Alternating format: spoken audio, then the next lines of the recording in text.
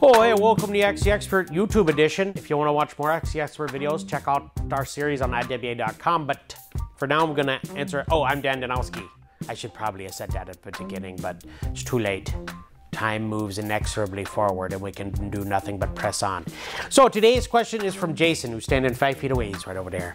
Hey, Dan, what's the difference between SEER and EER? So SEER and EER are energy efficiency ratings for heating and cooling equipment. SEER stands for Seasonal Energy Efficiency Ratio, and EER stands for Energy Efficiency Ratio.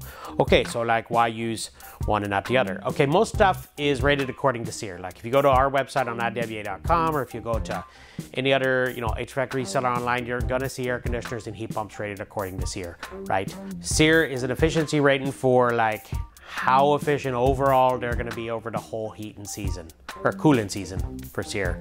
It has nothing to do with heating, sorry. Okay, so like what's my average efficiency going to be over the summer? Well, that's your SEER rating. And the higher is better, right? You want like, you know, as high a SEER as you can afford to get, because the higher SEER you got, the better efficiency you're going to have, and you're going to not spend as much on cooling. And if you're in a place with, you know, more expensive electricity and it's hot and you're going to use your air conditioner a lot, then, you know, getting a high SEER unit could pay off. If you live somewhere like Minnesota and they don't even have summer there, it's just a thing they call summer, but it's not like a real summer, then you don't need so high efficiency equipment, because you're gonna run it like an hour and a half on July 1st, and then you need your furnace after the 15th. So yeah, an EER is just, it's a more, you know, I guess baseline energy efficiency ratio.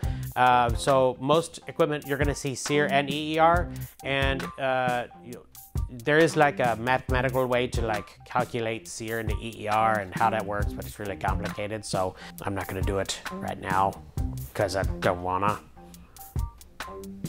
Anyway, most equipment, you're going to see a SEER and an EER rating, and for something like Energy Star, equipment would need to have a high SEER and a high EER. So like something might have a high SEER, but if it has a lower EER, then it won't be Energy Star certified, and you might not be able to get $300 for it from the government for tax incentive and stuff. Okay, bye. Oh, hey, do you have questions about SEER or EER or APSF or COP or HRTV or HGTV? Then just ask it in the comments below. Okay, bye.